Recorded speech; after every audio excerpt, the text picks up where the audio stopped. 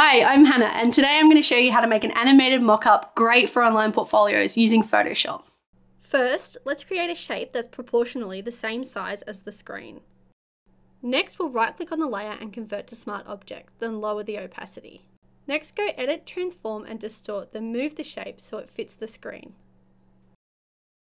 Double-click the Smart Object icon, which will open in a new window. Then go Edit and place your video file. I added a drop shadow to mine. Next, hit Window and open the timeline. Make both video layers the same length, save, then go back to your first document. Make both the video layers the same length here too. Set the Smart Object layer to multiply to make it look more realistic. Then hit spacebar and you can play through.